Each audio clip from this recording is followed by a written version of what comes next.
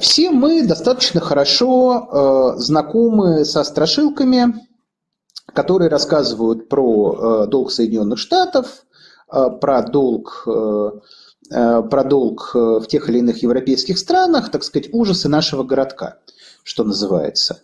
На самом деле ситуация, скажем так, не столь катастрофична.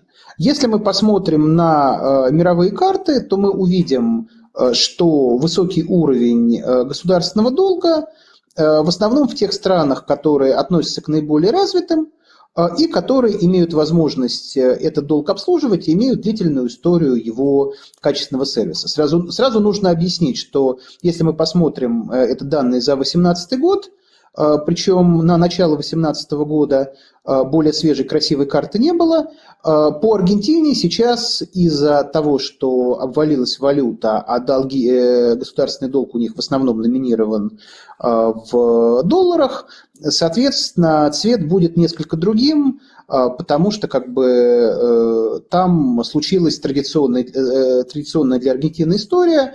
Как сказать, страна уверенно движется либо к дефолту, либо к большой реструктуризации.